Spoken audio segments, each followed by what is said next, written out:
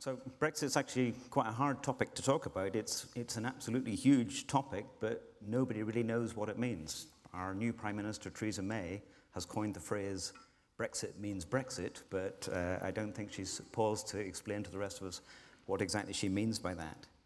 But it's a topic I think has been pervading, certainly in the background, the whole of this meeting, but I think, regrettably, it didn't get the attention it deserved on the session on Monday morning with Commissioner Maier and our new minister, our reappointed Minister for Universities and Science, Joe Johnson, and I thought it was extremely regrettable that after a debate in which one of the major issues was democratic accountability, that those two figures did not opt to give the audience questions. So I hope that we'll have a chance for questions this morning, and so I'm going very deliberately to keep my remarks very brief, and they will probably just simply raise a number of questions. There's sort of 3 points I want to make. One is to do with the political question, which is, you know, should we fight or should we acquiesce? I mean, the vote is the vote, and the Prime Minister has taken office and said that, you know, Brexit means Brexit, and they will eventually, you know, the procedure is very clear. The UK has to activate Article 50, and 2 years after that, then the UK is no longer a member of the EU. Now, she has appointed 3 ministers to sort of take charge of that process, Boris Johnson, Liam Fox, and David Davis, but they have an extraordinarily complex task ahead of them, sorry, thank God.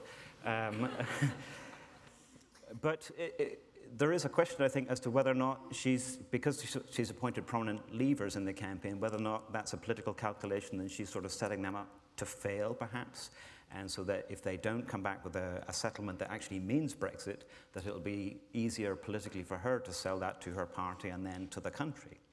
And so maybe in that space, and if there's a shift in the EU, in that time, then in 2 or 3 years' time down the line, you know, who knows what sort of deal we'll be able to negotiate that might actually mean that we're not actually as far apart from the EU as the vote seemed to indicate. But that could simply be wishful thinking on my part, and there's lots of scope for wishful thinking. At the end of the day, the vote was very clear. The margin may have been slender, but it was a vote to leave, and that's the democratic will of the people. But I wonder, even given that, is there perhaps then a settlement that means that the scientific community can, in effect, stay within the EU and have access to all these sort of rich and productive research collaborations that we've been enjoying up to now? Certainly the scientific community has very strong support for remaining within the EU. I think even politically, despite the vote, one could make the case that might be acceptable to the vast majority of the population that, you know, it's a very, very good thing for British science to remain in the European Union. No one ever woke up one day and said, you know what would be a great thing for British science is to get out of the EU and to, you know, charge ahead into a bright new future. So maybe there's an argument there that, and certainly I would like, as a campaigner, that the community gets together to push for the best settlement that we can get. A couple of final points just on lessons for academics. We are, in a sense, hampered by our respect for evidence and facts and things like truth. And in pieces that I wrote in the run-up to the referendum vote, I was trying, in the best scholarly traditions, to be even-handed, to sort of look at the arguments on one side and then to go in and sort of look at the arguments on the other side. And I think it's fair to say that we got roundly trashed by a very well-organized campaign that played on emotion, had some very strong messages, but was, in the memorable phrase of the Liverpool professor for European law, run using dishonesty on an industrial scale. And so, you know, is our response to that to say, well, you know, let's maybe go for the rhetoric and forget about all the evidence sifting? And I certainly think we don't want to step back in that direction. We've got to sell our love of evidence and analysis and rationality, but we've got to do a much better job of making that case to a much broader constituency than we managed to do beforehand. Stephen, I think your 3 minutes are up. Oh, okay, they're well up, okay. Save the rest for later, you'll have another it'll chance. come up, I beg your pardon. Anne, would you mind continuing for another 3 minutes, and then we'll open it up? I will do. First of all, can I have a show of hands? How many German speakers are here? Okay, I'm about to insult you. Ich bin eine Europäer. And I wanted to say that. And I suppose it's brought home to us, particularly not just me as a scientist working all my life in science, but it's brought home to me how important the European Union is to me. And I think that's one of the biggest mistakes. Stephen was talking about the campaign. Because it's always been there during most of my adult life, and because we never talk about its success, it was rather easy to dismiss it. And one thing that I wanted to mention is that when I worked in Brussels for 3 years, I went there in 2012. And in 2012, all of us in this room and the European institutions, we won the Nobel Peace Prize because we have had peace in Europe, and that has been delivered by the European project. And my greatest fear is not actually for science, it's that we give up that project, and no one benefits from that. So that is my deep concern. Following on from what Stephen said about how the campaign was fought, we scientists need to wake up, because we didn't send out the right messages, and I would not for 1 minute advocate that we fight a dirty campaign. It is in nobody's interest to do that, and I think that the way the campaign was fought was shameful, and we all share some of that shame.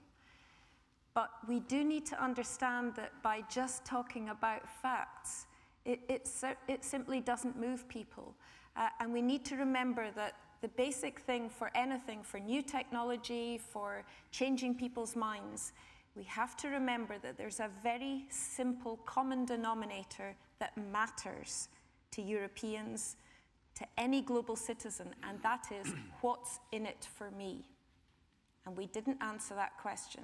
What's in it for the citizen to remain a part of the EU? Stephen's already said, so I'll go over it quickly. We've got no leadership. I was delighted to see Commissioner Moedas at this conference, walking around, interacting with people freely, sparking up conversations, being engaged, taking part in many, many activities, discussing and talking. And I was just, I suppose, astounded. I did not understand why our Minister, Jo Johnson, seemed so disengaged. And I have to say that he was invited to this session, but did not wish to come. And it wasn't a matter of coming and sitting here and answering questions. I do see why that might have caused him difficulty, but he could have listened. He could have listened and would have gained a lot by doing that. So I will finish on saying, what do we do now? Well, if there's one thing we're good at, is that we are very imaginative. And I think one of the most creative things you could do with your life is science. So we're imaginative, we are creative, we are smart. So we should come up with solutions. And I think for all of us, whether you're in any of the categories that Gail highlighted, and whether you voted to remain or to leave, it's in all our interests to think imaginatively about what the future might look like. And one thing that we could consider, because for most of us, membership, full membership of Horizon 2020 and all the funding instruments around that, they're really important, not just for the UK, but for European science. So one thing we could start to explore, and it might sound contradictory, but I don't think it is that could we get full membership of Horizon 2020 by the UK and agree to free movement of scientists? So categorizing the different sectors in the European market, and trade will be different, and there will be, it is unlikely that the UK government would wish to negotiate free movement of people or labour in a general context. But if we narrow it down, and this actually is different from the Swiss situation, could we have Horizon 2020 with free movement of scientists to still, as a starting point, to try and capture the great advantage of this funding instrument that allows us to collaborate not just within the EU, but allows us to collaborate with the best scientists in the world. Thank you, Gail. Thank you, and I like the idea of maybe developing a scientist passport, that you could, sort of scientist card that you could show as you go through passport control. Juergen, Lauritz, either of you want to spend a moment just to respond to those comments? I don't mind follow on to Anne because I agree to everything she said. I think the most important part of outcome is if we give up the project of peace in Europe. I think nobody wanted that, but I remind you that there's another vote going on the 8th of November, and one of the candidates wants to give up at least some part of NATO. So we are living in kind of interesting times that was not foreseen a few months ago. I guess that many, when they woke up on the 24th of June, would like to think that they had a bad dream. Mm-hmm. And bad dreams, they have a tendency to go away. And I think we can certainly say that Midsummer Night didn't have a strike of light, but it's not going to go away. Brexit is a reality, as you say. The Prime Minister said Brexit is Brexit. And you say, well, nobody knows what Brexit is, so maybe after all it is a bad dream. But it remains to be seen. It is a reality, and I know you are living in an island, so many of you have at least seen the sea, and many of you have been in a boat. And everybody, every sailor knows that when a gale is coming, there's only one way to survive, that's to face it, to put the bow against the wind and face the gale. Otherwise, you will not survive. So you have to face the reality. Brexit is a reality, and to try to find ways around the problems for Britain. And we, on the European continental side, will have to help to find ways to solve this problem. Lauritz, can I just stop you there in terms of you moving into what the rest of Europe might do? Because I'd like to save that topic of discussion just a little bit That's later. fine. Juergen, if I might mind to you, if you can just maybe just talk about the academic perspective first. Yeah, and then I'll I ask you just to talk wanted to pick up on one point which both Stephen and Anne mentioned, which was, you know, the disappointment that seems to be around you know, Jo Johnson not making as much commitment as we had hoped. So as well as my day job, I've been advising the UK Government Department of Business, Innovation and Skills, which is now a new department for a couple of years. And I have had one opportunity to speak with the new minister of that department, Greg Clark. And I can tell you, and I don't want to make any excuses here for Jo Johnson, but I can tell you that they care deeply about science and innovation for the UK. I suspect what happened, and I wasn't in the room, was that you know, government is in a little bit of shock. The UK is in a little bit of shock. And quite frankly, we don't yet have a worked out position on the policy matters going forward. But I can assure you that as we go forward, Britain will be making very strong noises. It was a shame that we missed this opportunity at this great science conference, but there will be very strong noises to make sure that we stay very supportive of science and innovation and collaboration with Europe. I just wanted to make that point right at the beginning, and I will of course also be taking those messages back into some of my discussions with government.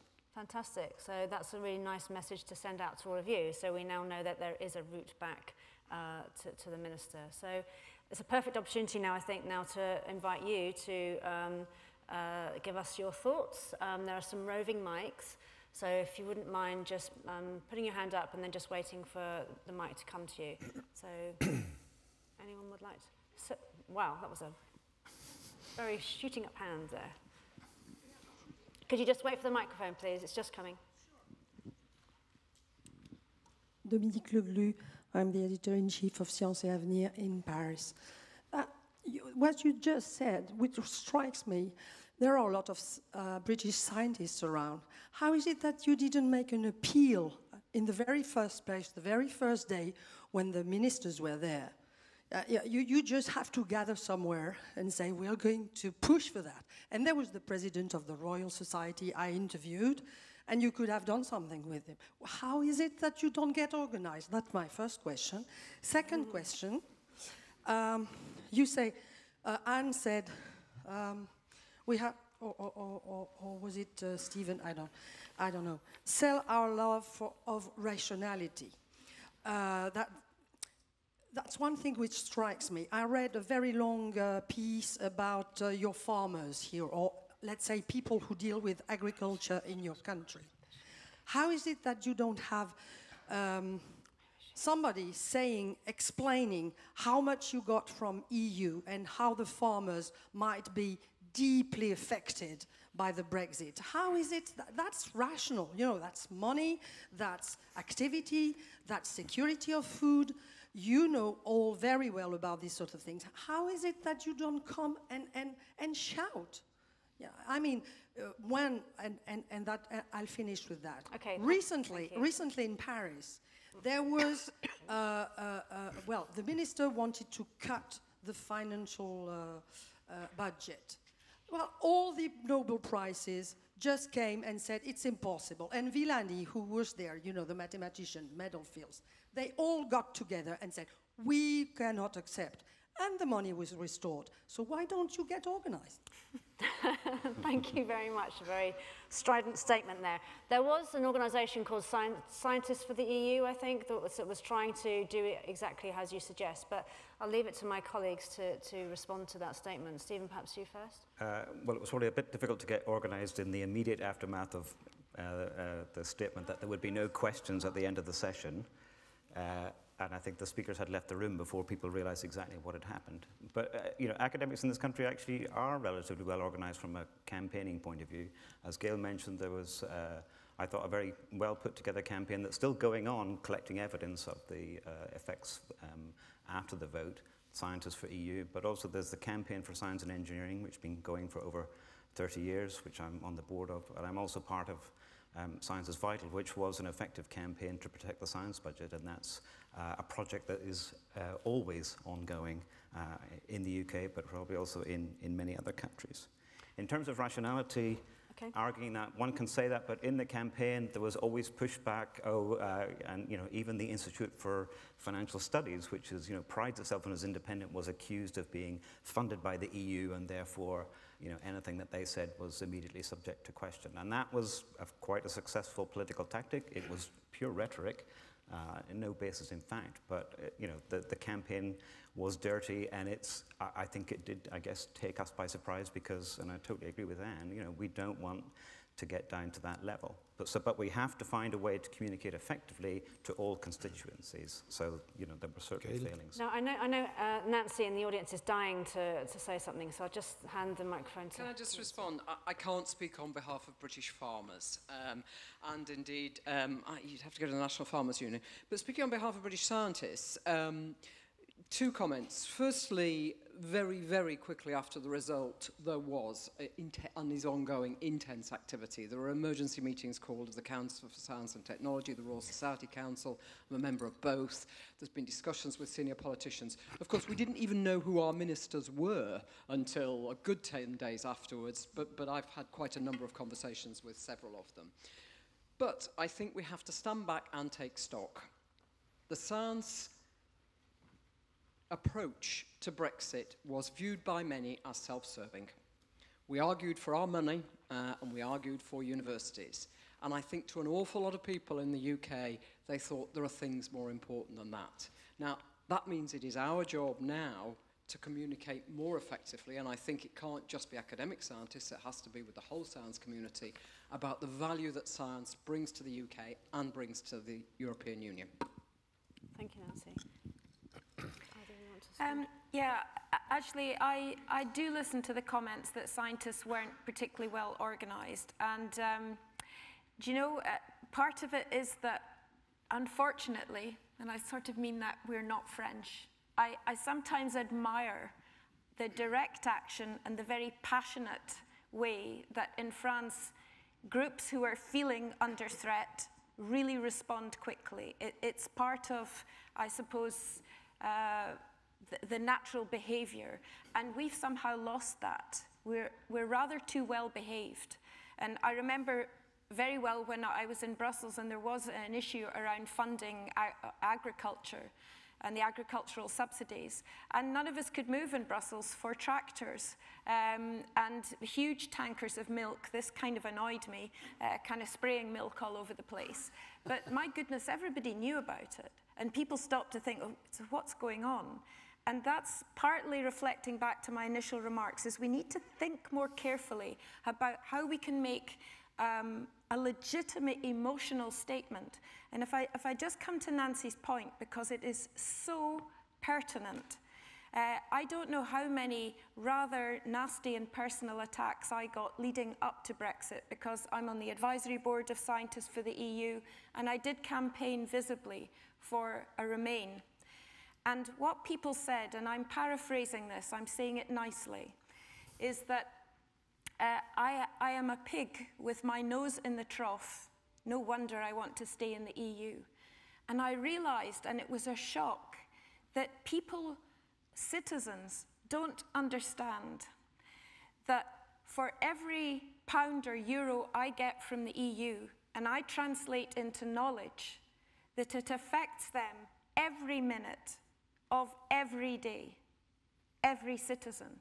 It's their health care, it's their transport, it's the clean air, it's the safe food that they have, it's the gadgets they use, it's navigation without fear. All of these things come from the translation of that small amount of funding into the jobs, the sustainability, the environmental protection. Everything comes from that. And someone, when I said this, said, oh, what about financial sector? That's very strong in the UK. That's nothing to do with science. Not a bit of it. Every transaction that happens in the global financial market, that comes from science, engineering, and technology. And somehow all of this is just lost. You know, so we need to do the translation. And actually, one last thing, Gail, that I would say, Stephen said at the beginning, and it's worth remembering, Theresa May said Brexit means Brexit, and we're still no further forward. We don't know what that means. I live in Scotland, which is a devolved part of the UK, and our we voted very strongly to remain in Scotland. And our First Minister said, Remain means remain. And we do know what that means.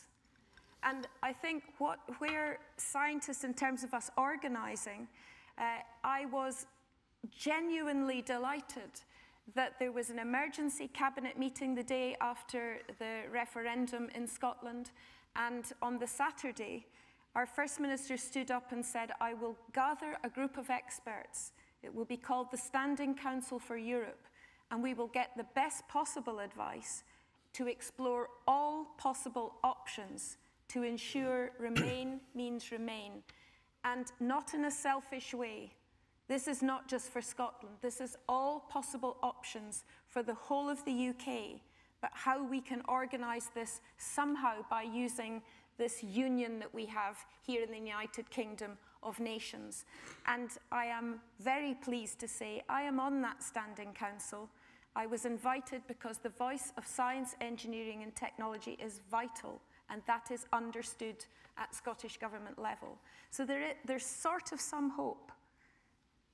And can I ask you, on that council, are there any social scientists who are helping frame the context of the debate in terms of understanding more where the public is coming from?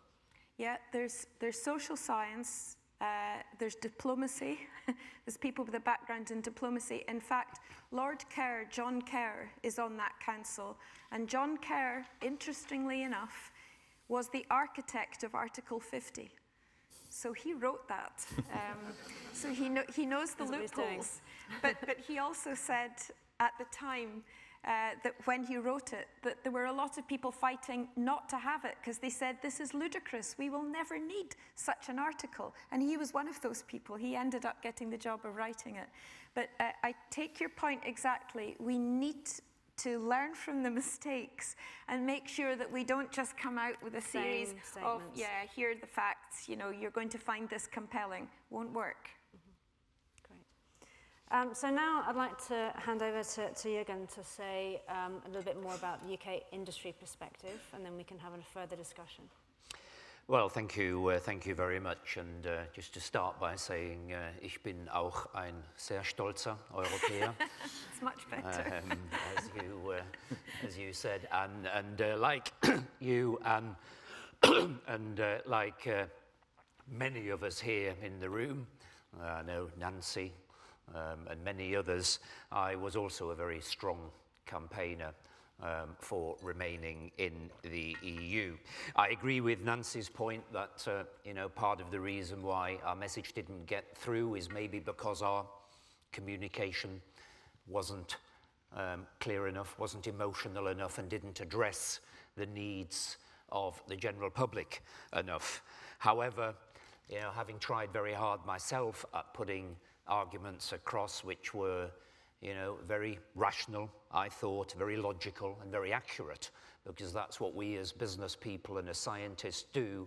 The real problem that we had is that our rational statements were just not as interesting as the comedy act that was going on between Boris Johnson, Farage, David Cameron and others. And unfortunately, the British media didn't fulfill their responsibility, and were never going to, right from the outset. So a true debate was never really heard by the public. But all of that is history. And I also feel in the discussion that we've just been having, you know, we actually need to start turning the discussion, because to now talk about spilt milk, as we say here in the UK, is not going to move us forward. So I think we do now have to find a way forward outside of the EU. To now try to start the conversation, maybe it was the wrong decision and is there not a way to remain, I think is actually the wrong way to go. The language would get even more ugly and unhelpful. So I think we have a role now as scientists and as business people to turn the conversation to positive. And let me tell you, I'm finding that incredibly difficult, because in the end what will happen is the people who didn't want the position of where we're in will actually be the people who will be doing the legwork to get us the best possible deal.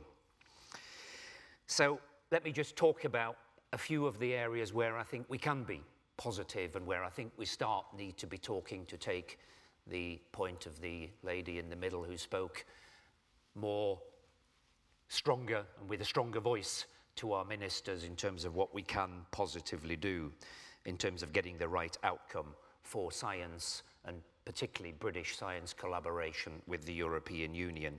The first one of those is that I think we should push very hard that in the Chancellor's autumn statement, so that is a statement made here by our UK's Chancellor about the future and the likely spending priorities, that in that we see a very, very clear commitment for R&D, science and innovation.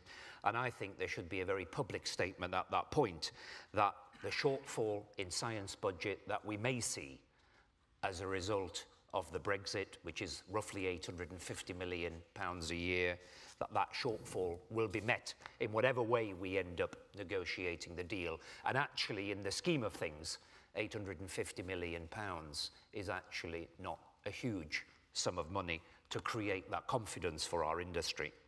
The second point that I would argue for is let's use this opportunity.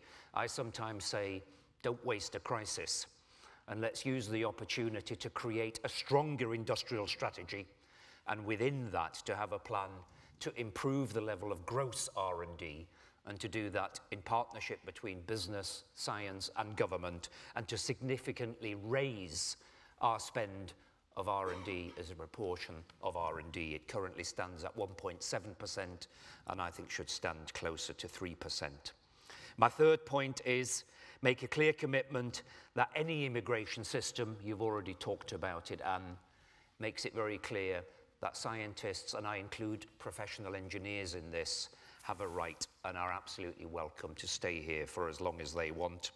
And my final point is to send a very strong signal to the EU that it is absolutely our intention through our negotiations to find a way to stay part of those programs like Horizon 2020 so that we quickly stop any of this nonsense about British scientists being excluded from such discussions at this stage, because there is no intention that we will ever leave those activities. And I think those are some of the positive things that we as a science community and as a business community can start doing. If I may just make one final point, and that is I also think we ought to send one very strong message to the Brexiteers, and that is, let us, the science and business community, work with government to get on with it and sort these things. One thing we ask from you is to run a campaign to stop this dreadful xenophobia and horrible language that we are seeing here that are beginning to make some of our scientists and engineers to question whether they want to live in this country. And that is extremely unhelpful. And we must ask the Brexiteers, they created the fear around this sort of language, and they now ought to be standing up and say, enough is enough. Let's unite and let's make Britain what it is, which is an open country, which is tolerant and values everybody in our society that contributes to engineering, science, or indeed for any other work that they may do in this country. Thank you. Oh, yeah. I think I'd like to open up the floor again, actually, to offer some more questions, because we've been talking for quite some time. I saw Luke's hand up there, so perhaps a microphone can come to you first, and then the gentleman over there in the white T-shirt, and then the lady.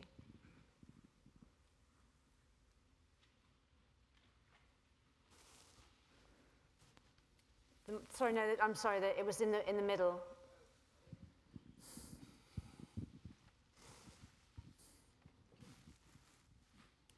Well, thank you. I just wanted to add one different point. I fully agree with what Juergen says, that we must be pragmatic, go for the best deal and everything else. But I don't agree with the statement that Brexit is Brexit. We live in a representative parliamentary democracy where you're entitled to change your mind from one election to another. And if somebody puts a leaflet through my door at the next general election saying that they wish to overturn this result, that to me is a higher vote than the one that we had in the referendum. Parliament created the referendum. Parliament also has the power to negate it if we have passed through another election. And I do believe as a citizen that that is what we should do. As a professional, I also agree that we should continue to work for the best deal we can in the circumstances. Thank you very much. So the gentleman over there in the white T-shirt, please. Hello, a little bit of background. I did my PhD in the UK. I'm a Polish citizen. I currently live in China, so I'm not directly affected. I am affected by the way how the build-up to the referendum was done as a Polish citizen. I mean, that was probably the least popular group around. And I really liked the discussion. It was really nice. It started with the with the Nobel Prize for the EU for keeping the peace in Europe and so on and so forth. And then it went to more pragmatic things, as it usually does, that is money and whether Horizon 2020 money can be used by UK scientists. And I totally understand why is it important for UK scientists to remain a part of the Horizon 2020, but I also don't think there is a problem. I mean, Theresa May said that she's not going to invoke Article 50 till 2017. Horizon 2020 runs to 2020 with the projects finishing long afterwards. So I don't think this money is in any danger. But as we say in Poland, there is no point of crying over spilled milk, as has been already said. And I do totally think that it is important to get the best possible deal. But at the moment, I think it's about 27 member states to figure out what's the best deal for them, rather than trying to figure out what's the best deal for the UK. Okay. The UK has already made up their mind, I suppose. Okay, So, thank you. I'd like to hold... One more thing. If it's brief, because there's quite a few other people. Okay, lovely. The next thing is the UK has been benefiting from the influx of brain from continental Europe to here. And maybe we should not waste this crisis and try to figure out how we can reintegrate those people back into the continent for the benefit of 27 member states. Okay, thank you. Rather than us talk for a little while, I want to take a few more points from the floor. So the gentleman on the end, please. My name is Gordon Dalton. I'm the chair of the International Consortium of Research Staff Associations. I was wondering if you'd mind asking how many people have directly had the impact of proposal withdrawals from Horizon 2020. I myself have come across 4 of them. These are just right now people I've heard of that have had proposals failed. Would you mind just showing your hands at anybody who's had a direct impact? Okay, that's interesting. One of the members of the International Consortium of Research Staff Associations is the UK Research Staff Association.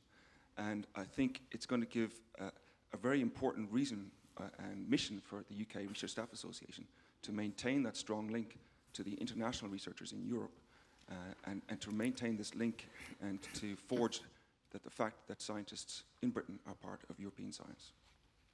Thank you. I'll take one more question. The lady in the middle, please, with a hand up.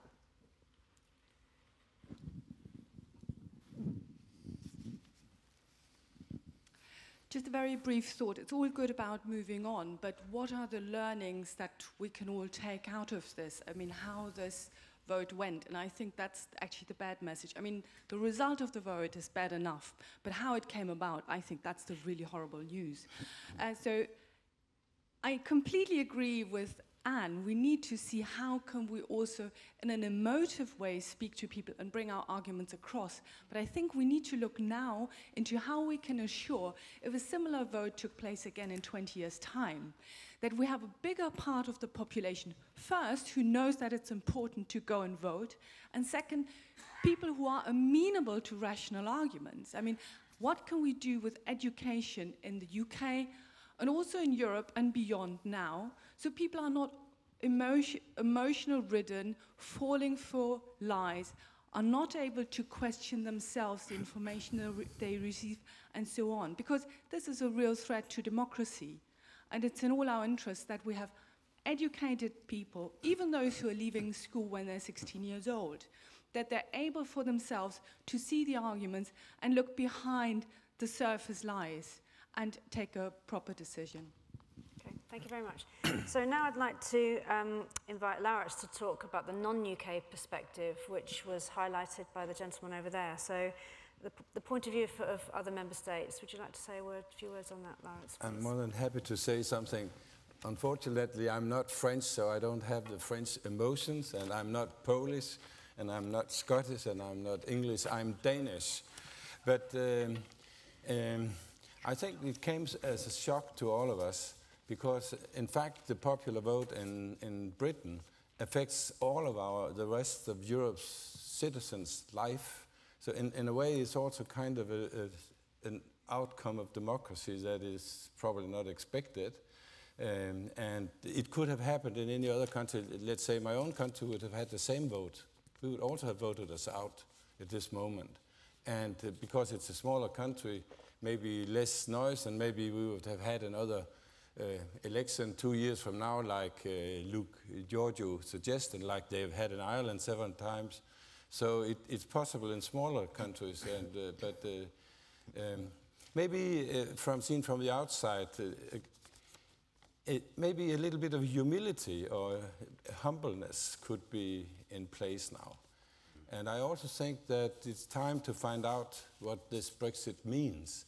If you know about navigation, it's very easy to decide we want to get to the moon or something like that. It's less easy to get there, and especially if you don't know where you are.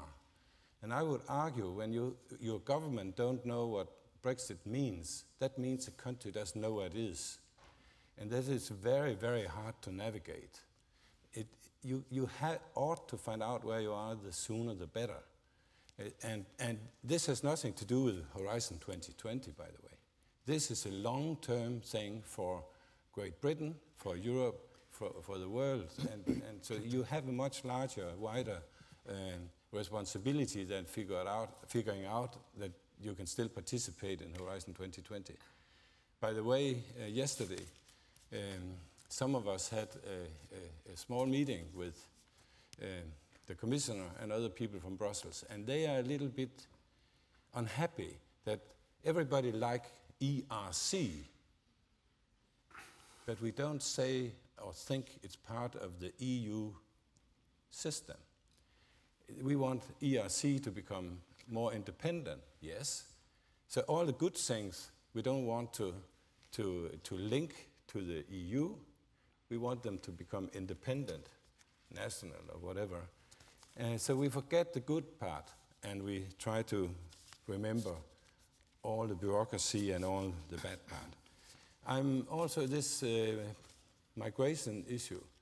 Think about students. There's so many students migrating to Great Britain.